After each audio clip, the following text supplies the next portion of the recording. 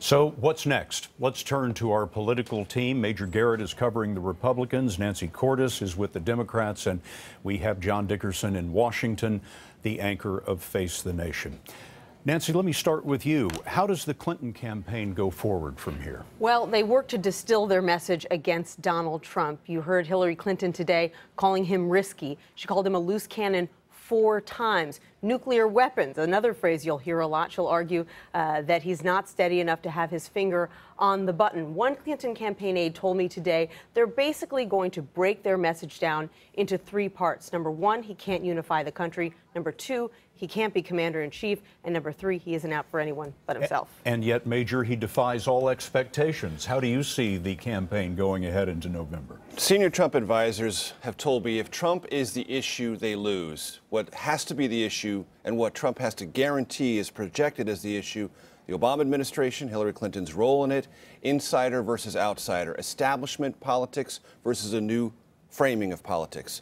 If Trump does that, his closest advisors believe the way he has remade the Republican map in the primaries can be remade in a general election. He can run competitively in places Republicans haven't for a good long while and change the dynamic of the race. John Dickerson, how do you see Trump-Clinton?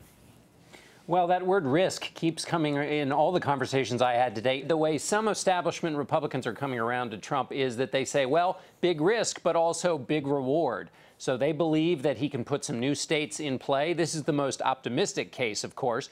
Then there are others today who are talking about the dangers and unpredictability and volatility of Trump. They are still, a lot of Republicans in Washington, trying to figure out how much to get behind him and how much to run on their own kind of ticket and just hope that things don't come crashing down.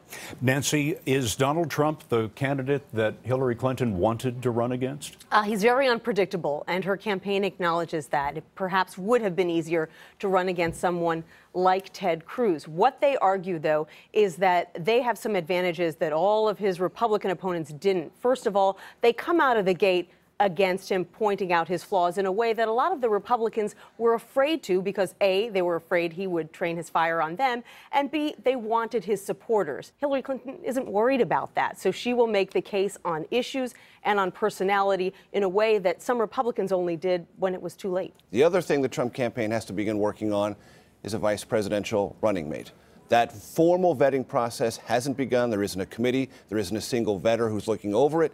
But the process will begin in the next couple of weeks. And finally, John Dickerson, one of the fascinating things about this matchup is that both of these candidates, according to the polls, are disliked by a majority of the American people. That's right, and we're going to see potentially some of these big outside groups spending money fast to define Donald Trump, which means that this race in its initial stage may be ugly from the start, and it may just keep getting uglier as they trade attacks back and forth between each other. Been plenty ugly already. John Dickerson at Face the Nation, Nancy Cordes, Major Garrett, thanks so much. You're welcome.